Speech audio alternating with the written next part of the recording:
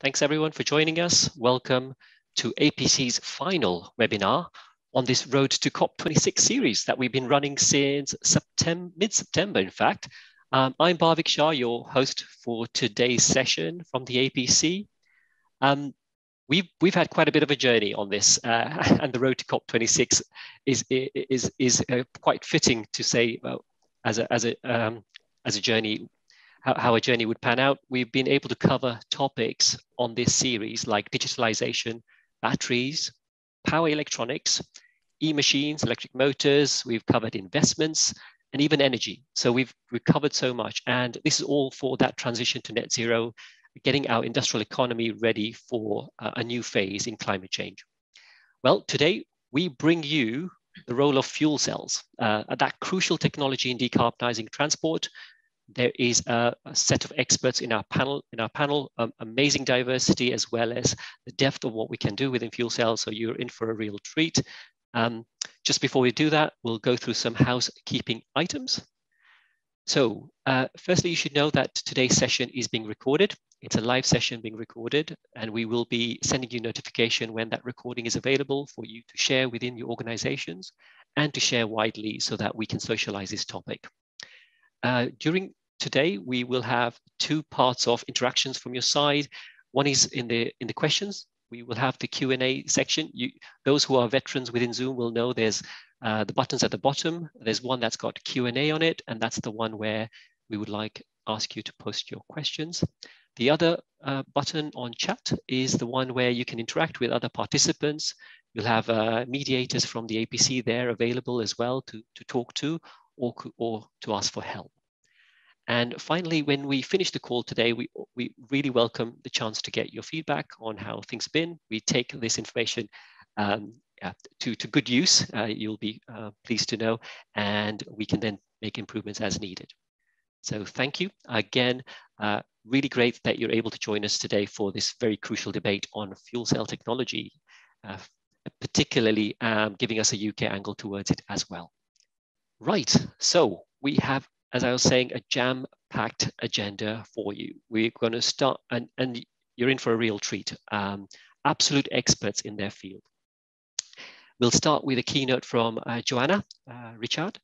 As head of hydrogen, Ricardo, you'll have a wealth of diversity and information from her in the start. Then we move on to 6 5-minute presentations from our panelists. These are going to be jam-packed with experts and leaders in their fields, sharing with you their insights, covering people. We're covering NPL here. We're covering Johnson Matthey, E4 Tech, Intelligent Energy, Tevva, and from the APC, Luke Bates will be launching brand new value chain maps on fuel cells and hydrogen tanks as well today. So to get us started, let me begin with, in fact, a quote from IEA's recent Global Hydrogen Review. So International Energy Agency's recent Global Hydrogen Review 2021, released just earlier this month, 4th of October. Here's the quote: "After several false starts, a new beginning is around the corner. The time is ripe to tap into hydrogen's potential contribution to sustainable energy systems." Wow. So this is from an agency that's been doing this for years and has been reviewing this status for a while and has made that statement. Now, why is this and what are the key facts that this is being based on? The costs of automotive fuel cells has fallen by 70% since 2008, right? The Mirai currently, the first generation one, had $1,100 of platinum content. Gen 2 has $500 of platinum content, right? Straight away.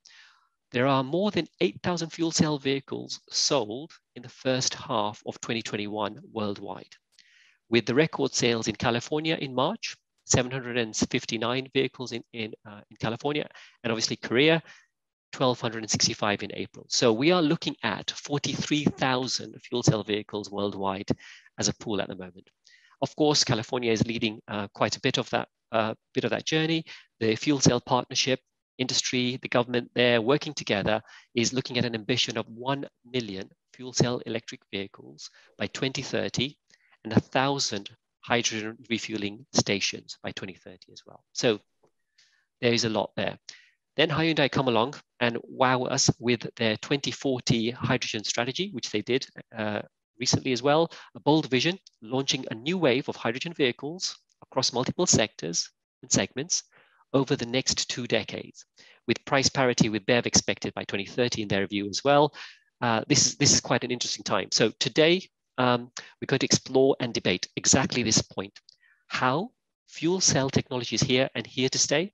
And I welcome some amazing information from our presenters today to help us and guide us through that process. So on that, I will hand over to Joanna to kick us off with the keynote. So thank you, Shah, very much for this lovely introduction and for having Ricardo opening this very interesting session. Indeed, fuel cells play a very key role in our road to decarbonization, and achieving net zero is indeed a very ambitious target. And some of the numbers you have mentioned there, we will probably see a similar picture in the coming slides. So let me start. Hopefully this will also be moving when I start pressing send. So on this slide, I'm sharing a little bit from the Ricardo visions, where we position ourselves as a company which is here, ready, fit for the future. However, how that future looks like is constantly evolving. We see so many different initiatives around the world and so many activities that needs to happen for the world to become the net zero globally. In order to achieve that, we cannot focus all the time at all the things, but there is so much that influences it. So today, I will just focus on the net zero energy and a decarbonized transport. I have deliberately pointed these two out a little separately, because even in the industry, on the EU level, we're starting to see very much the debate happening between the production of the hydrogen and, let's say, fuel cell vehicles. We're starting to see people saying you should make the targets based on well to tank and then tank to wheel. So everyone is responsible for what they can influence. So you can already see that the world is a little bit trying to achieve the targets where they can and take that responsibility. It is clearly going to be very challenging, because every market sector is slightly different. Every industry is changing slightly different, challenging. Geographies are playing very important roles, and governments, very, very important role. They setting the vision and the target, which is very good, because activities like the Paris Agreement and net zero targets, it's all driving that common goal. So all the markets, be it moving in slightly different speeds, are moving towards that common goal. I have used this slide from World Energy Council. It's a little bit overwhelming, but it just shows some of the global activities which are happening in the hydrogen. This is a summary published in May 2021. That's why you don't see UK on the line yet, but I'm sure many of the panelists, as we go along through the day, will mention where the UK hydrogen strategy is, and we are very pleased it's now live. However, this slide gives us that global overview of activities that are happening. And also it points things that matter. So if we analyze it, what is it we are looking at? So people looking whether these global strategies have direct investments. It is clear that without those direct interventions, it will be very difficult for the market to happen. So very important aspect to make sure it's included in the hydrogen strategies. The second line I outlined there is the legislative and regulatory measure. Very often the market always finds some key players who want to lead the way, and they are ahead of the regulation. And it's amazing to have such players, and we have seen lots of them in the hydrogen and fuel cell segment. But there will always be those who are maybe not having so much finances, or for whatever reasons, they kind of cannot lead the way. Not everybody can be the leader. And they wait until it is the legislative requirement that they have to do something. So it is very important that legislation is coming along for hydrogen across so many countries.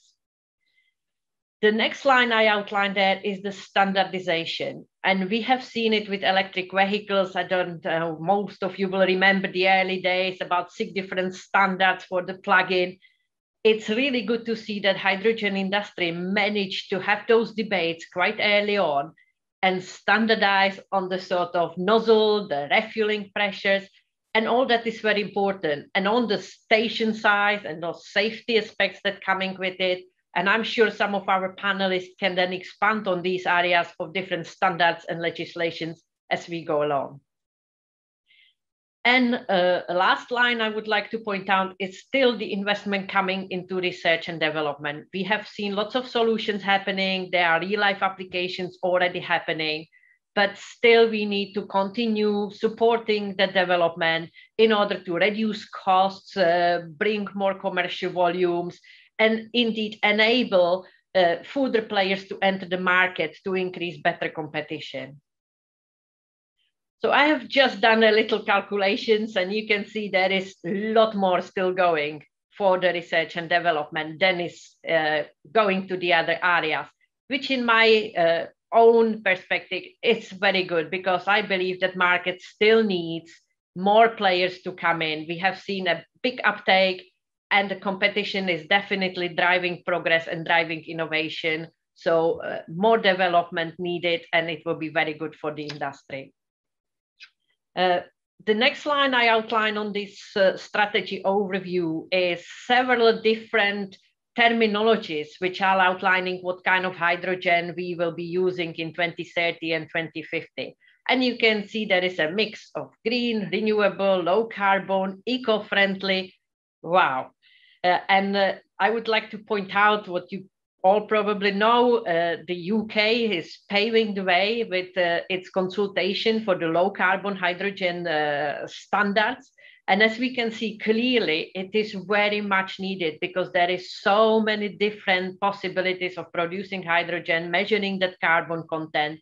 And it will be very good when UK is leading the way in setting the standards for the low carbon. So I'm very pleased about that. And the last area is this overview of different transport segments which are included. So we can just look and see very clearly that the darkest colors are in the segment for the medium and heavy duty applications and buses.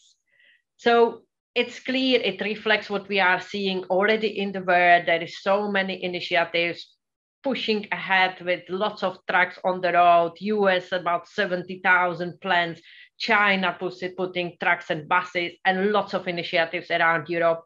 And indeed in UK, we now have tens and tens of buses driving in the real cities every day, which is very amazing. So how do we see that whole market? Are we still going to meet the targets? Are we not?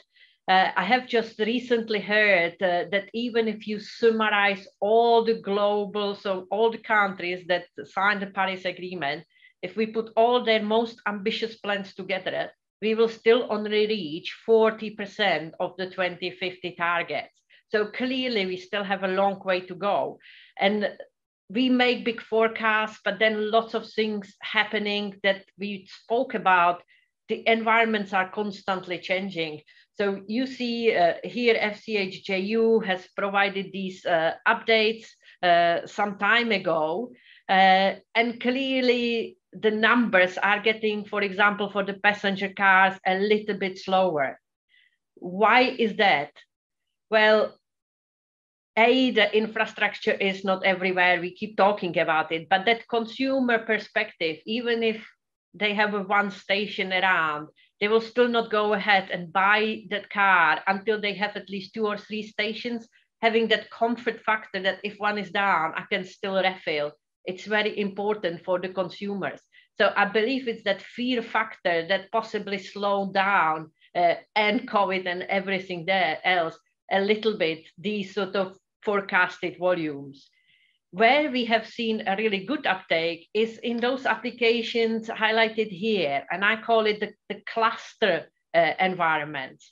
So that enables the users to match the supply and demand Because like buses, everybody knows this is the depot, it has this many buses, every day they go such and such distance. So we can see very nicely how much hydrogen we will be needing.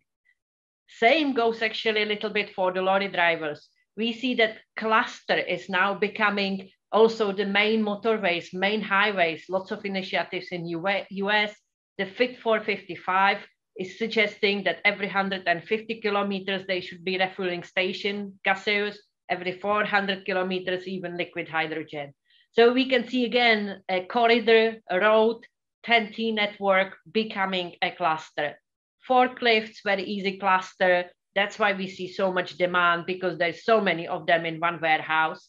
And then I would cluster the trains a little bit as well, because they also have that predictable route, predictable demand, and they very often come to the same hubs where there might be other modes of transport, so they can be part of that complex application solutions.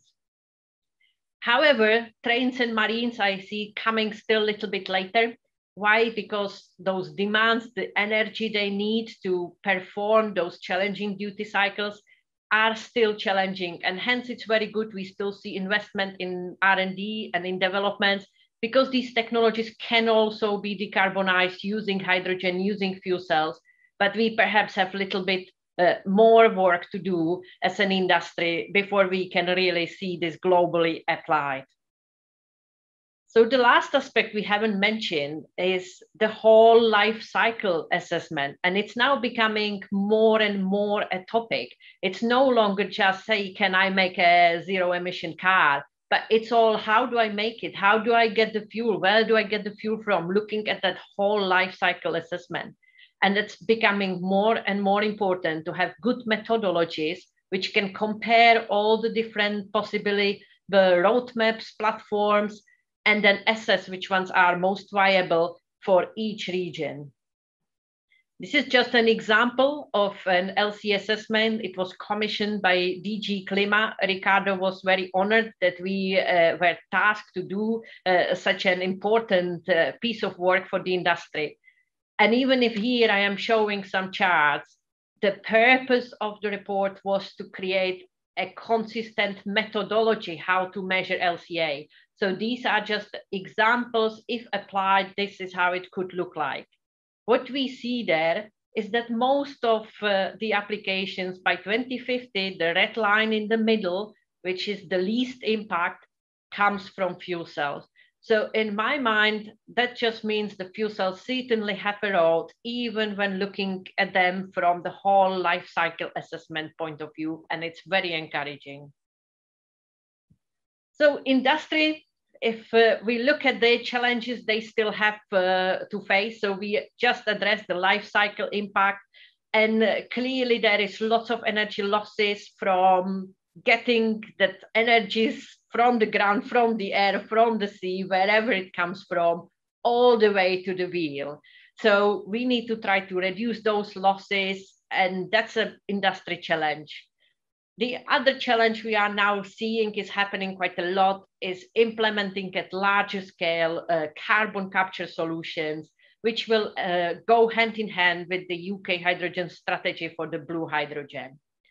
So cost, I think, Shah, you mentioned very nicely that we have seen the rapid cost reductions in the last year, and I definitely echo that. We have seen the cost reductions. We have seen cost reduction on electrolyzer prices as well. I just challenge a little bit that sort of levelized cost of hydrogen versus the strike price. It always depends where you are, whether you will get access to that levelized hydrogen price. So it very much depends where you are, because the transport is very important part of the end cost. And infrastructure is clearly still being talked about because it still needs a lot of development. I dare to put some numbers. They keep changing all the time. It's very encouraging that the new stations are being built globally, more and more governments coming. And it's really lovely to now start seeing some even Far East countries, the smaller economies, and they are starting to have their first station, while the more leaders already have near 100 stations in one country. So big differences globally again, but pushing to that common goal, it's very encouraging. We still have some work to do on the safety and regulations, as we discussed. And we starting to see that sort of global idea that actually going local and find cluster industrial zones might be the right answer for helping with that infrastructure challenge. So still lots to do, but if industry works together, finds a way to work together, we will certainly be able to find a way. So on one hand, we have lots of the green hydrogen initiatives, blue hydrogen initiatives. And if we look at the initial maps, we start seeing the clusters. And on the other hand, we do see lots of the clusters happening in the sort of technology uptake. The T-side while is happening, Ricardo is supplying there the retrofit bus, and there are other applications coming around the same cluster. So it's been really good, that announcement the UK government has done. More clusters hopefully will be coming shortly. We see lots of initiatives around UK, the Orkney, Dundee 5, you name it. So many clusters are now finding their own little hydrogen strategy and trying to find solution. Why is it that still so challenging? Well, because the infrastructure lead times are long, for sure. Whether you choose electrolyzer or a carbon capture solution, it still will be a year, 2 years before all the permissions are done, all the piping set. The production prices are also going to be changing, and trying to blend all that green hydrogen in will be a little challenging as well, because wind doesn't always blow, the sun doesn't always shine, and it's not just that, it's arranging it with the timeline. And on the other side, we have the applications. So many modes of transport should happen at the same time. Do we actually have the end user acceptance? Because yes, we now know passenger cars are happening, buses are happening, passengers are quite happy to ride on the passenger buses. Is the same acceptance going to the port, material handling applications? And all that phasing in, phasing out, seasonalities, all that is playing incredibly important role when trying to balance both sides of that supply and demand. And that's just local. And now let's step back and do it globally. Ricardo has done currently studies for over 20 ports across 13 countries. And even if they looked a little bit similar, the answers every time were very different. So this is where we're starting to see now countries starting to trade on hydrogen. There is lots of export, imports, new partnerships being created, and trying to mix and balance all that hydrogen demand and supply globally is certainly an ongoing challenge. So to conclude, and I am happy for our panelists to either agree or disagree, I believe hydrogen is globally recognized as an energy vector, and the governments and industry are making the right investment, and everything is moving ahead in a nice pace. So fuel cells hopefully will be widely adopted. We can see the product cost dropping, which is again, very, very encouraging. Timing of the market is, however, still dependent on the maturity of the supply, the distribution, the infrastructure, the cross-border collaboration. So it could happen, but we still need to make sure the investment happens along the pathway. Governments, we already mentioned, very important. We know they are supporting fuel cells, whether it's PEM, solid oxide fuel cell, alternative fuels, it's all happening, and the government support is important. And it's really nice to see that the voice is there out for fuel cells. Last but not least, I believe fuel cells can prove that they have a viable technology solution and a roadmap for multiple transport solution. So I hope to see fuel cells and hydrogen in every transport application in the future. And on that, I hand over back to you, Shah. Thank you. Thank you, Joanna. That was perfect. So I just love the diversity you brought out. The cluster demand methodology was brilliantly articulated. You also brought out the consumer infrastructure dynamic that's happening, the challenges for us in R&D to overcome, and that international landscape. Joanna, thank you. That was excellent. We're now walking into 6 presentations of 5 minutes each. We'll start off with yourself, Gareth. Great, thanks Bhavik. So hi everyone, I'm Gareth Hinds, Science Area Leader of the Electrochemistry Group at NPL. We're the UK's National Measurement Institute, and we're concerned with all things to do with measurement, testing and standardization. So we don't make any fuel cells, we don't make electrolyzers or lithium-ion batteries, but we work on the measurement techniques, the modeling tools, and the standard test methods that enable innovation and fast fail in these areas. So we're working very closely with academia and with industry to accelerate the green recovery and to achieve net zero by 2050. So there are a lot of things I could have talked about today. I'm not actually going to talk about fuel cells because the deployment of fuel cells depends critically on the availability of green hydrogen, particularly in the longer term. We've seen the UK's hydrogen strategy that we're pursuing both blue hydrogen and green hydrogen, with the infrastructure around blue hydrogen providing a framework for longer term uptake of electrolysis to produce green hydrogen. And I thought I'd just share a recent breakthrough we've made at NPL where it demonstrates the role of measurement and testing in accelerating innovation. So I'm going to talk about polymer electrolyte membrane water electrolyzers. And hopefully you will be able to see this video. Apologies if it's a little bit jerky over Zoom. But just to demonstrate how it works, you have 2 electrodes, a cathode and an anode, with a membrane in between them. Water is oxidized at the anode to produce oxygen. The protons that are produced then transfer through the membrane to the cathode, where green hydrogen is produced. And this can be stored for use in a range of hydrogen applications. The structure of a polymer electrolyte membrane water electrolyzer looks like this. You have your anode catalyst layer and your cathode catalyst layer on each side of the polymer electrolyte membrane. You have a porous transport layer and a bipolar plate, which are typically made out of platinum-coated titanium, a very expensive material. And this shows a breakdown of the typical cost of a polymer electrolyte membrane water electrolyzer stack, showing that the bipolar plate and the porous transport layer together make up around 43% of the cost of the stack. And this actually can be as much as 70% in other designs of water electrolyzer stacks. And the main reason for this high cost, as I mentioned, is the platinum-coated titanium that's often used. The reason it's used is there's a perception that the anode environment, with its high potential of about 2 volts, leads to a greater risk of corrosion, and a very corrosion-resistant material like platinum and titanium is often used in these designs. So the question was, can we make this technology cheaper by substituting the titanium with cheaper materials, for example, carbon or stainless steel? And we carried out some measurements at NPL to demonstrate the potential at the current collector, so equivalent to the bipolar plate in an operating water electrolyzer.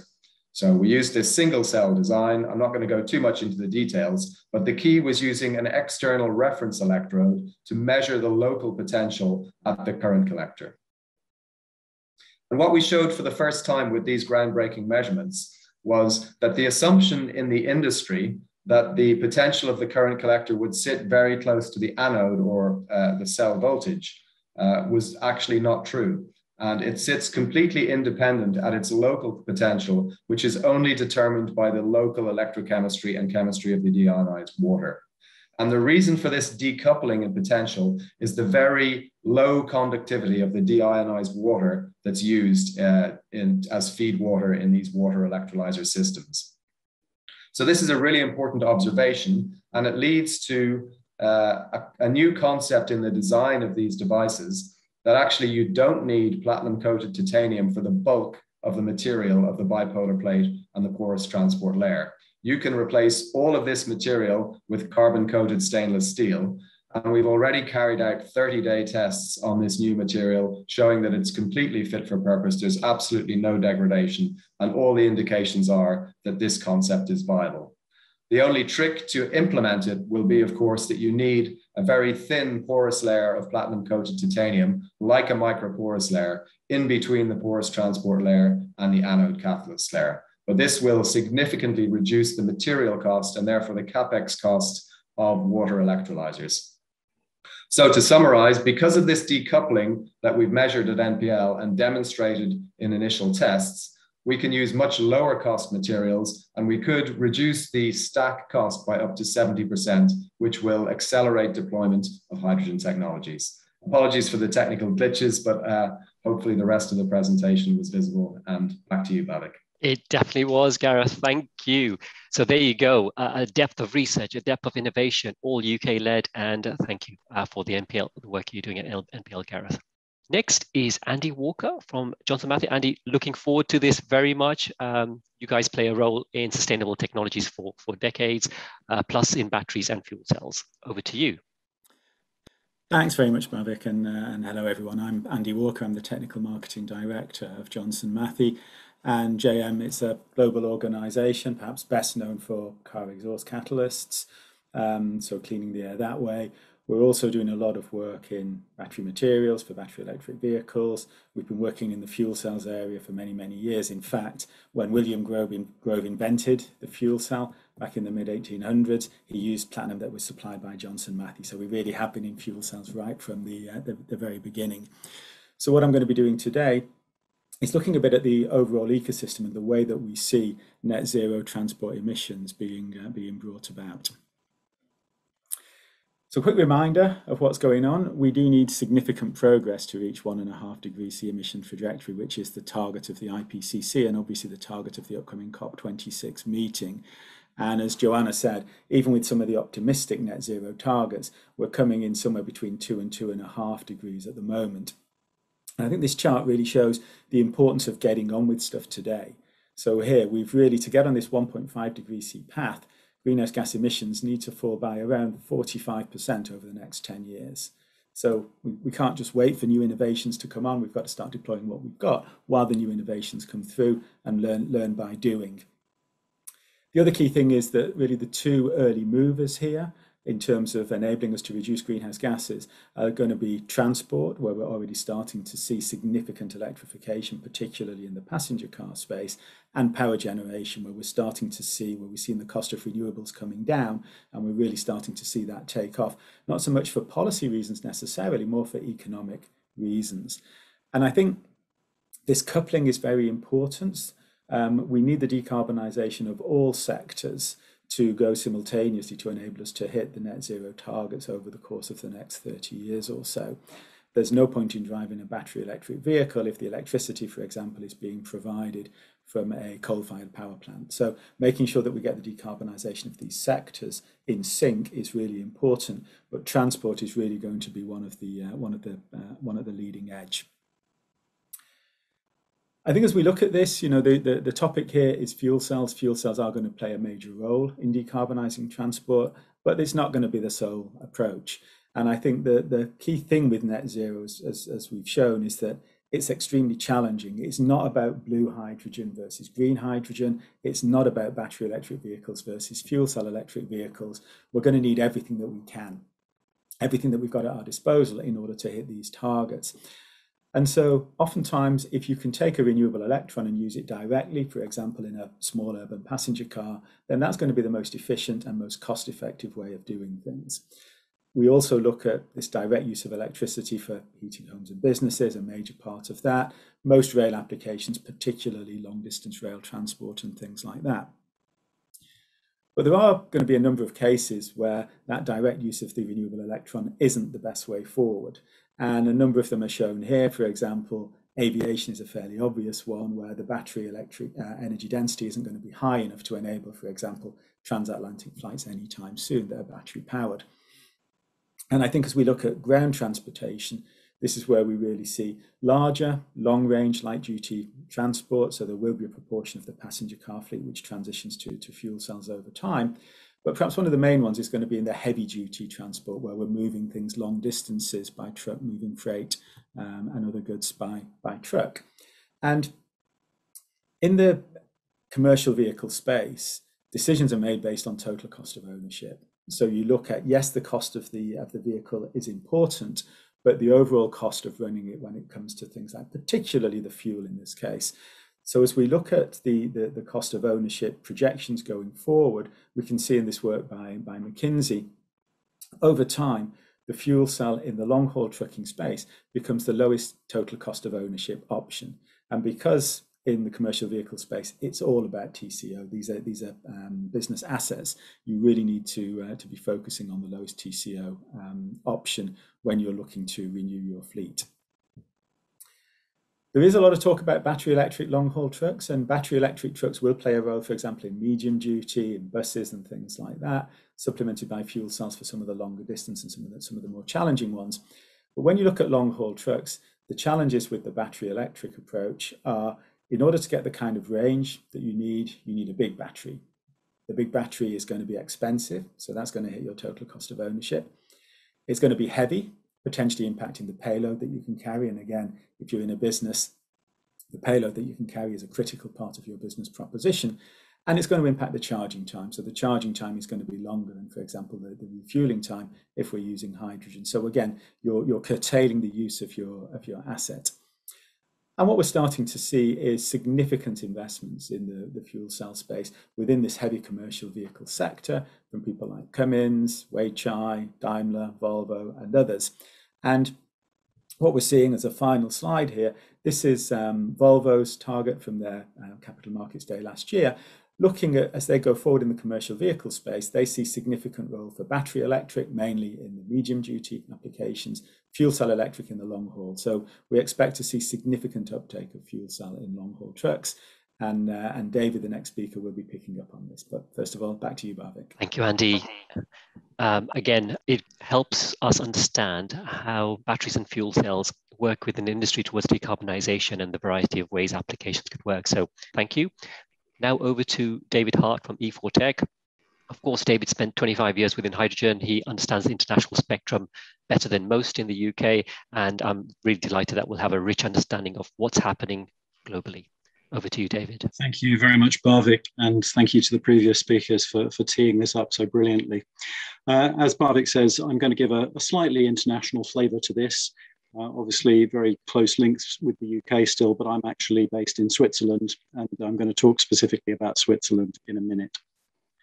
So what I wanted to do was just give you one slide on E4 Tech, because there have been some changes since probably some of you last were spoken to by any of us. And then I'm going to just give that overview. So E4 Tech, as many of you will know, we've been around for 20 odd years. We've always been something of a boutique consultancy, very much focused on the energy transition, the sustainable energy space, of which I cover everything that is fuel cells and hydrogen.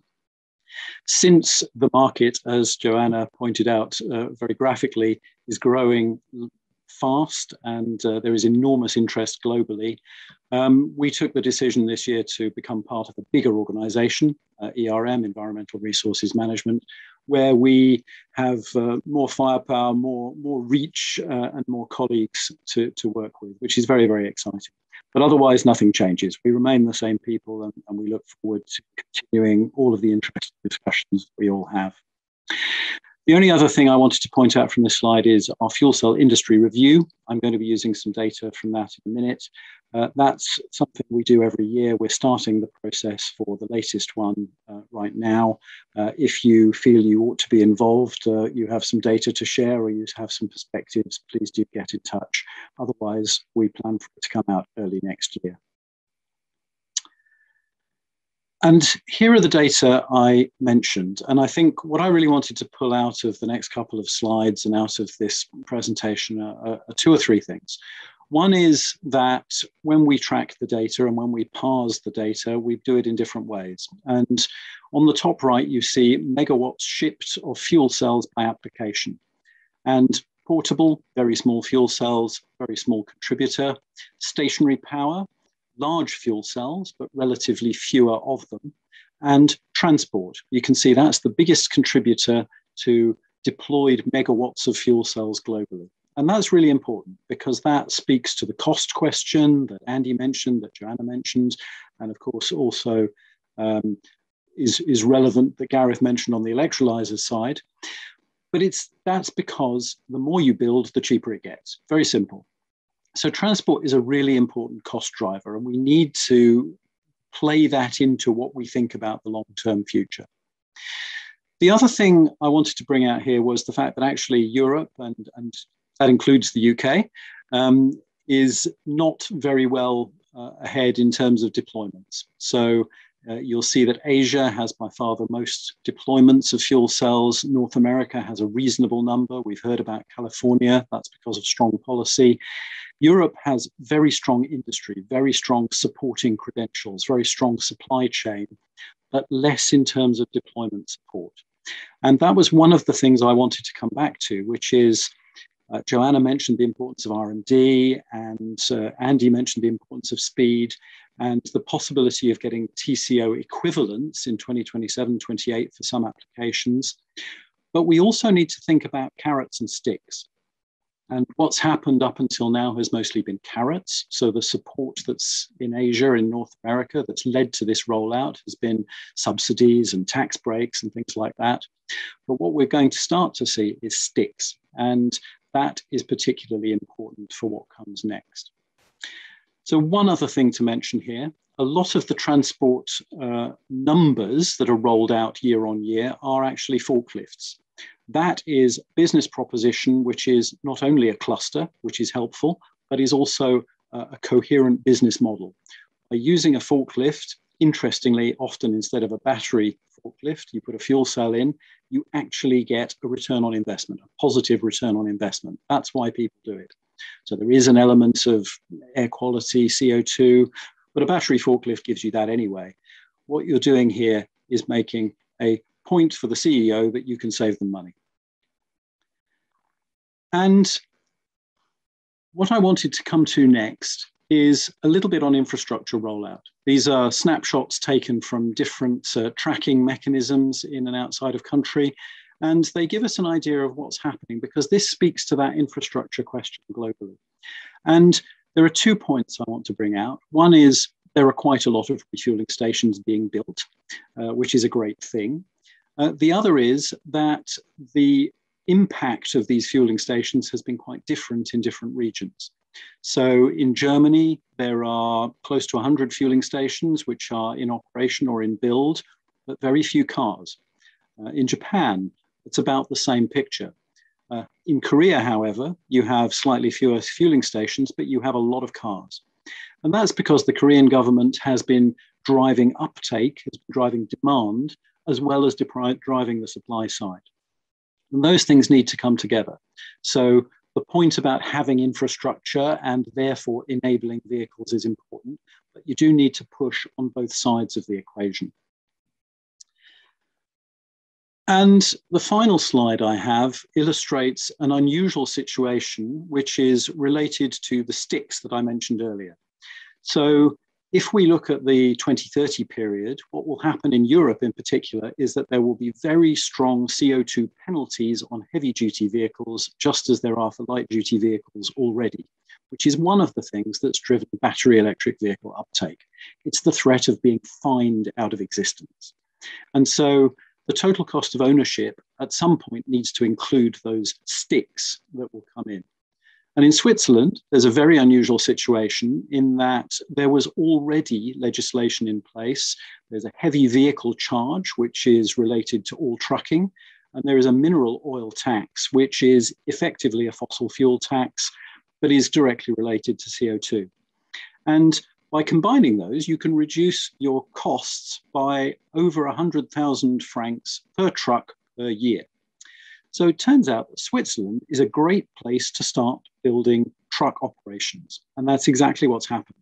So there is a consortium which has been put together, which has Hyundai Trucks, which has the Co-op and Nespresso and a whole range of other suppliers looking to put 1,600 trucks in place because it's cost effective. And a thought to finish with is we need to do this now, as everybody has said. We need to do R&D as well. But I think if you asked Hyundai and said, is your truck perfect? Do you have durability data for the 50,000 hours you need? Are you certain this is the final answer? They would have said no. But they said, this is an opportunity. We need to get it moving. We will learn from this. We can fill in with R&D as it goes forward.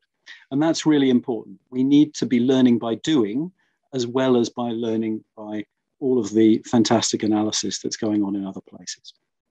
I'll leave it there. Thank you very much. And I look forward to your questions. Thank you, David. Yeah, so the thing you bring out, that risk methodology around how we decarbonize with a variety of tools in our toolbox, making sure that we get the right incentives and incentivization and carrot and stick approach is crucial. I like the infrastructure scale up that's happening, which we will hopefully talk about in the Q&A as well a little bit more. So just because of we're slightly running short on time, the next topic will be, how do we make these fuel cells? So who other than Intelligent Energy? So Greg Harris from Intelligent Energy is with us. Greg, welcome. Looking forward to knowing how we build these things. Good day, everyone. Thank you, Bhavik, for the introduction. So very briefly, just talk about Intelligent Energy. So we are the UK's only manufacturer of PEM fuel cells. We've been around as a business for 20 years, with 10 years before that of development going on at Loughborough University. And we'll talk today a bit about how we're seeing the uptake of fuel cells and how they can play their role in net zero and decarbonisation. So firstly, looking at how fuel cells can support these net zero targets, I won't dwell on this too long because it's been touched on by my colleagues on the call today. But essentially, what we've seen recently is this understanding coming through that the battery technology, whilst it provides the zero emissions capability that people are looking for, it does have a number of drawbacks, which I think are well recognised. The simple fact that to get long range, you need a huge heavy battery. Trying to meet flexible duty cycles and long operating periods is really challenging. There's the questions around sustainability, and it's interesting what Joanna said about the life cycle analysis on fuel cells, which reflects our understanding as well. And the ability to kind of go through this modularity approach with fuel cells and scaling the power output to reach a wide range of motive applications. But what we also see, and I'll talk a bit more on the next slide, is the demand from other industries as well, and that market developing significantly already. So, in terms of the products that Intelligent Energy has developed, as Joanna touched on, it's the uptake in the automotive world has been slower than some predicted, faster than others, depending on your perspective. But as a business, we spent a lot of time focusing on some of the other opportunities and developing fuel cells for applications where they are cluster-based applications, getting around the issues of infrastructure. And for example, with the drones, we actually work with partners to supply small electrolyzers so they can be completely, independent if need be, or hydrogen tanks as required. The lift product is really, we're seeing a lot of demand now, particularly from areas like material handling and welfare cabins and other areas where customers are looking to improve their decarbonisation activities, even if that's not their mainstream industry. For example, we recently received an order for 100 fuel cells for a German automotive OEM to use in their warehouses, because that's a way that they can reduce their carbon footprint. And for the same reasons as David said, seeing the benefits from a flexibility, but also from a ROI perspective over using battery powered forklifts in their warehouses.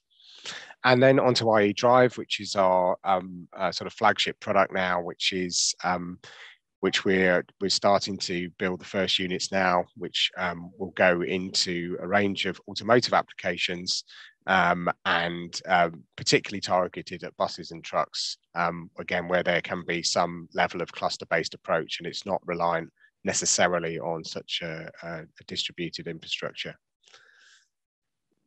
I also wanted to talk a bit about how investment and collaboration has helped us to accelerate our innovation at Intelligent Energy. We've been very fortunate to be able to access some of the fantastic funding that the UK government has made available, both sort of historically in some of the earlier projects we did, to get fuel cells out on the road and demonstrate the capability of that technology at the London Olympics, for example.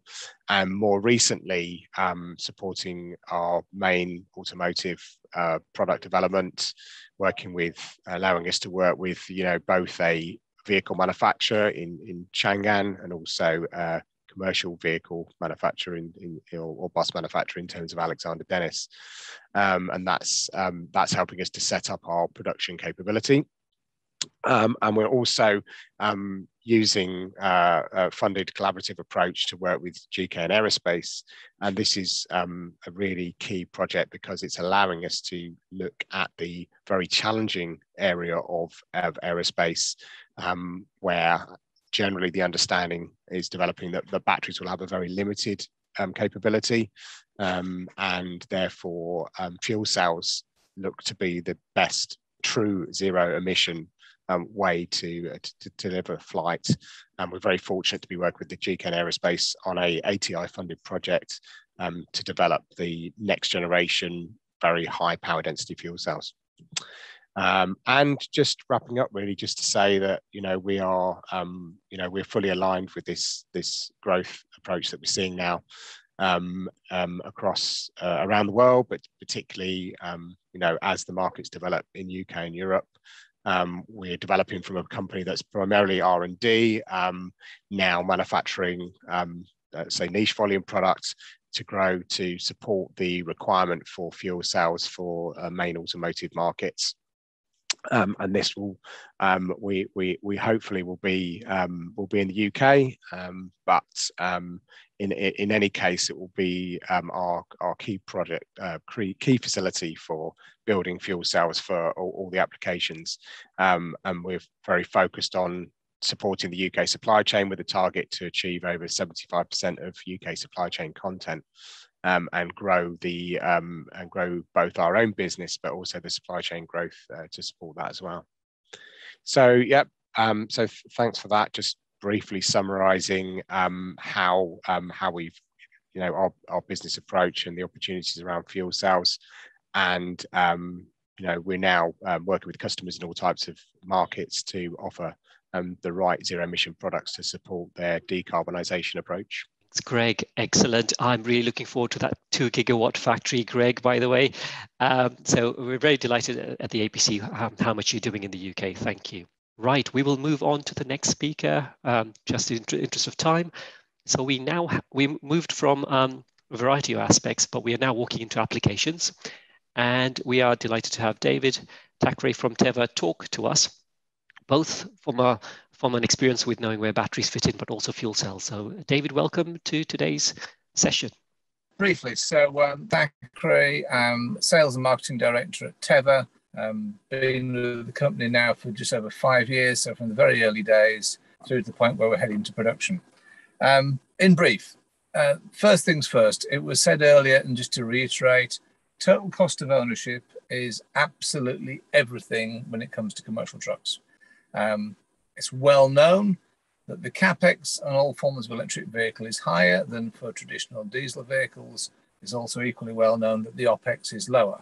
To put some numbers around that, you're looking, if you assume you've got a 10-year lease roughly on an electric vehicle, you've got a capex uplift that translates into an increase in your monthly lease payment of about £500 a month.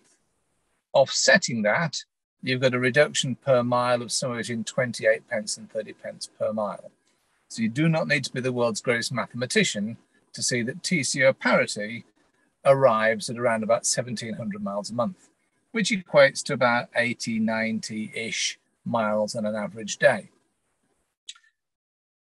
However, trucks don't tend to do an average day every day. So if you're going to do that as an average day, sometimes you're going to go maybe 150 miles, 250 kilometers.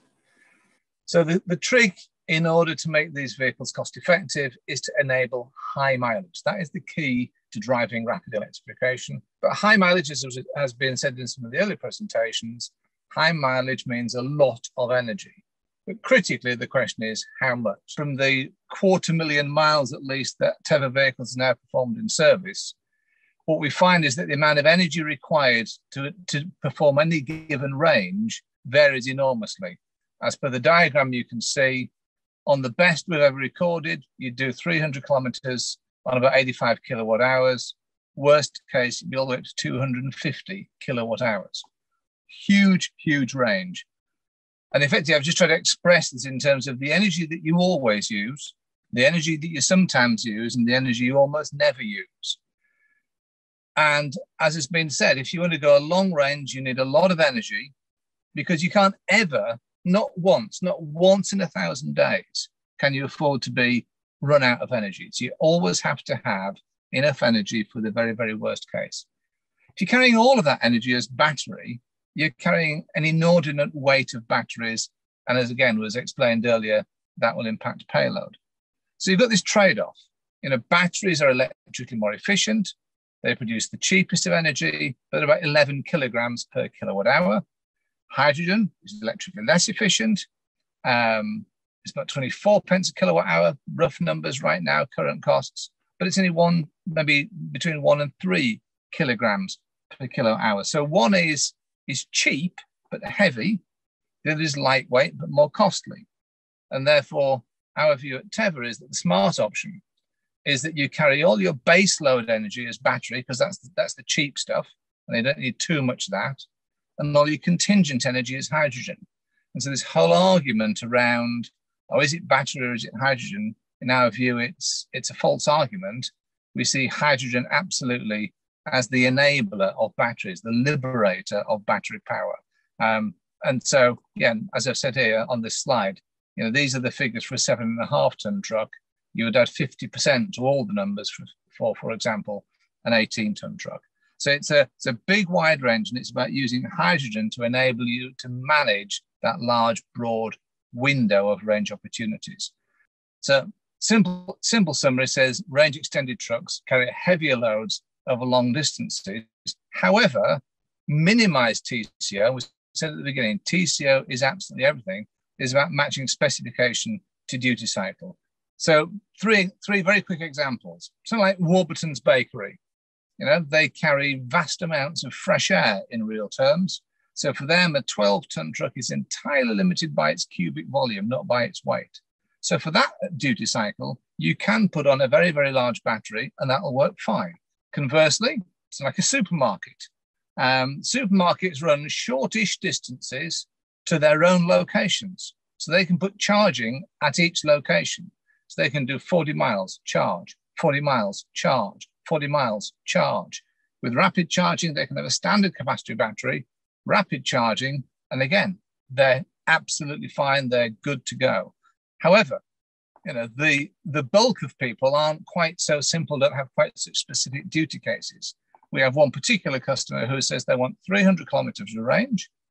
They want to be able to carry 2 tons and with enough volume for 16 euro pallets, and all of that within a 7.5 ton gross vehicle weight.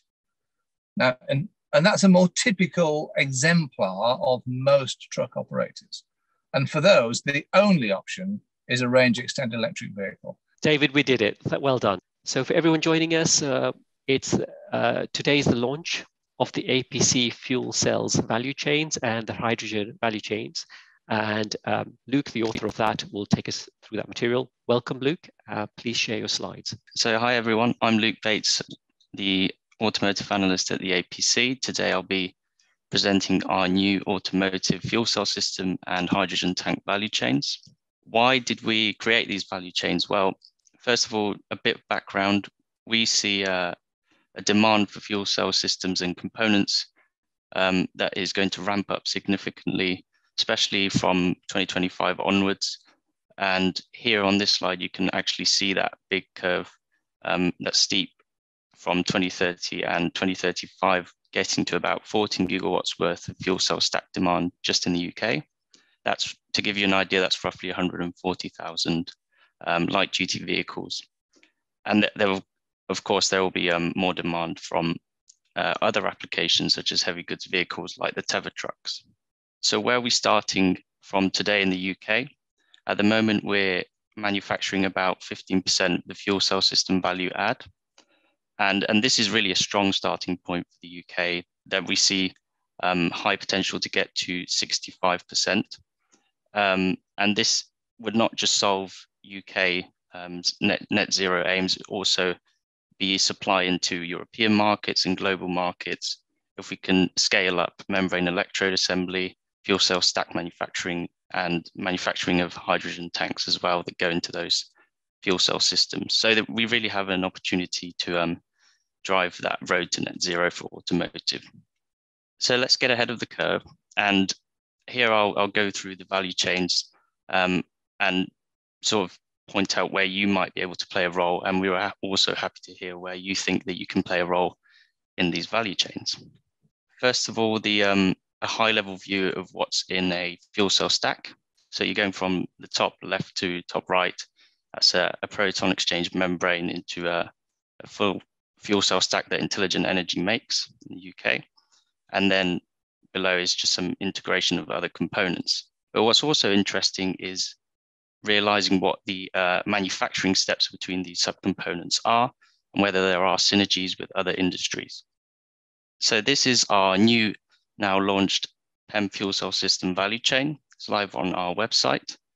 And you can see it's quite detailed value chain all the way from the left-hand side to the right, covering the extraction of ores all the way to recycling. And here I'd like to point out that Johnson Matthey Fuel Cells in the UK is leading in membrane manufacturing, catalyst-coated membranes, even membrane electrode assemblies as well. So we're already in a strong position on this value chain. There are interesting synergies as well with other industries, for example, in the gas diffusion layer in carbon paper supply. That is a similar process to paper making.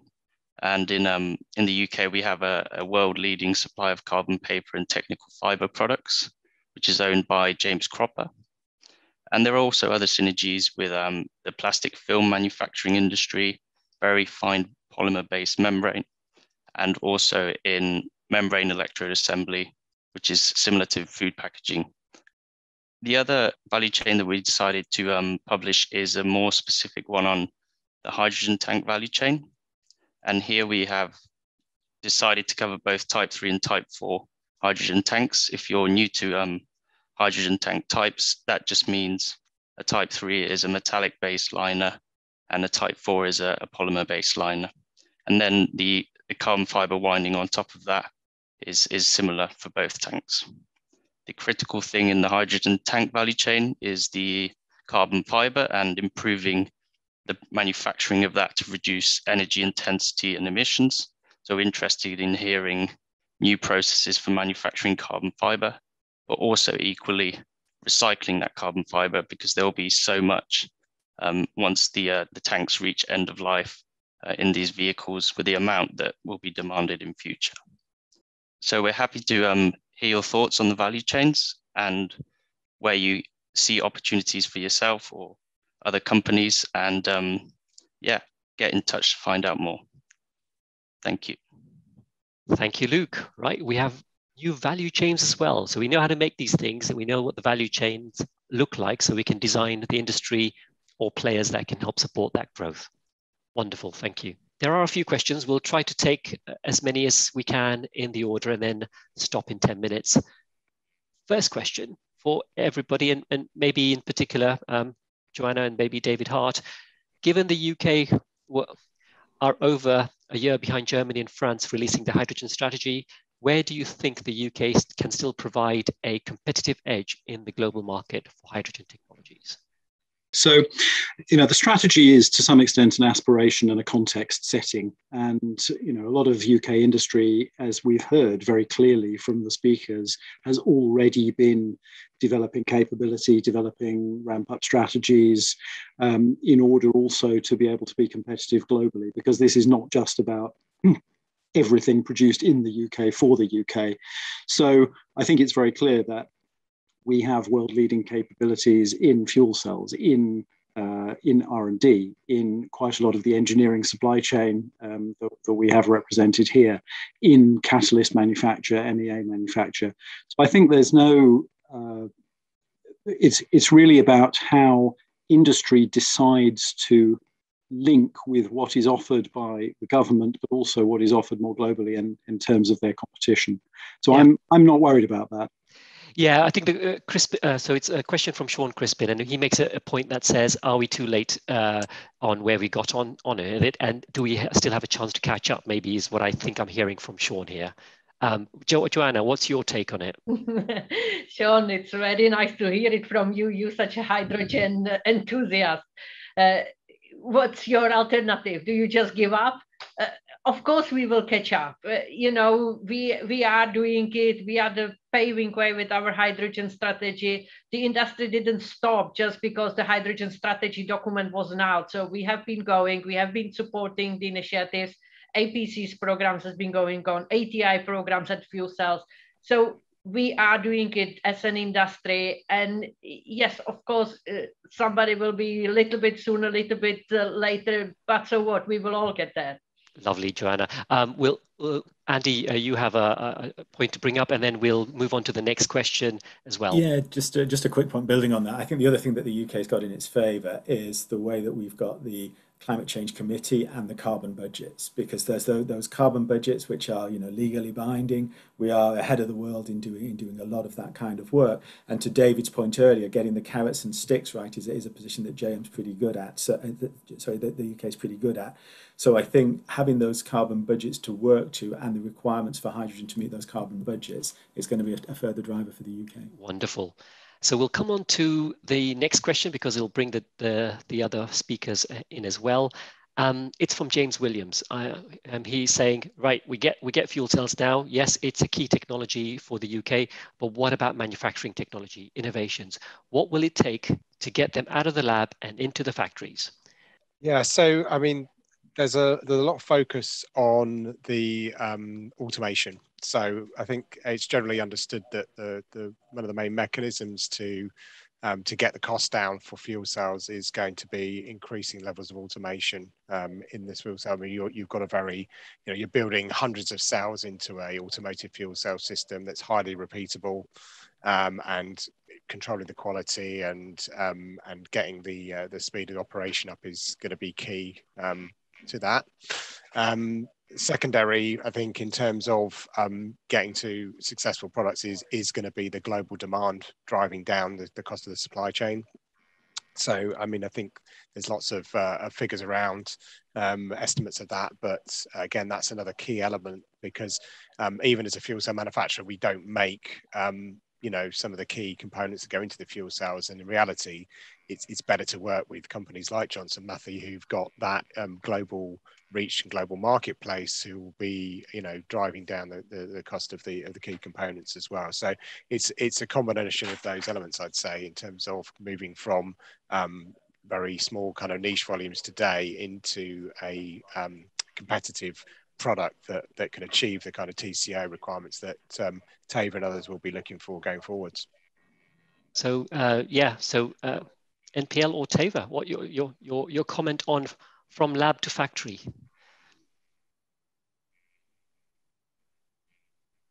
I mean, I might just highlight the importance of metrology. It's something that we're working at very closely with industry on our advanced manufacturing strategy. I think the UK does have a number of strengths in automation and particularly in R&D as well. And one of the things we're trying to do is get quality control techniques from the laboratory onto the pilot line and then into the real world manufacturing scenario. And also applying metrology to the instrumentation that's used, to the actual machines for the fabrication, and using techniques like machine learning and AI as well. So there's a whole lot going on there. And I do think it's a particular strength of the UK. And there are a lot of organizations as well as NPL that can add a lot of value in this space. I think the question, how do you get it from the lab to the real world? The reality is that's already happening. Firstly, that's about investment and ensuring that there is a favorable environment for investment. This is a thing that takes tens, more likely hundreds of millions of dollars to get done on a global scale. So you've got to make it favorable for that investment to come forward. But beyond that, we come back to that old thing, total cost of ownership. You can use this stuff to make total cost of ownership favorable. And having spent the last 5 years talking to the biggest fleets in the world, I have just not the faintest shadow of doubt that if we produce the vehicle that does the job, they will buy it. They're crying out for it. You know, people like UPS, have been bending the ears of people like Daimler and whatever to produce vehicles for a decade by now, and have spent a decade actually driving the industry themselves because they can't get the industry to do it. So if there are companies like Tevva, not just Tevva, but others like us, producing those vehicles, be in no doubt that the biggest fleets in the world will lead the charge, and they will move faster than the governments legislate. There we go. We heard it from a producer of vehicles. Thank you. Excellent. We'll move on to another question, and this time brings up the question of safety. So the questioner says anonymously that it seems like we haven't talked about safety today as much as we did about cost, rollout of the models. Is safety a limiting or restrictive factor to the development and take-up of hydrogen vehicles? Open that to the floor. David, Hart, maybe say two things which I think are linked. One, we haven't mentioned safety because a lot of people have spent a lot of time working on safety, and so there are committees, there are organisations that you will not get a hydrogen vehicle on the road without a lot of people having thought about making it safe. Yeah. That doesn't mean we can ignore it. It doesn't mean we've solved all the problems, but it's not currently a major barrier. It's something that we need to continue improving.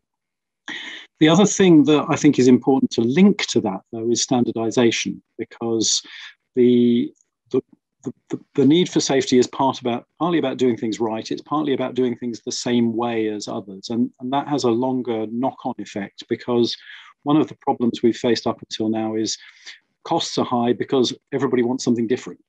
And we have a multiplicity of providers and of solutions in the supply chain, and we've already seen from some of those charts that Luke showed.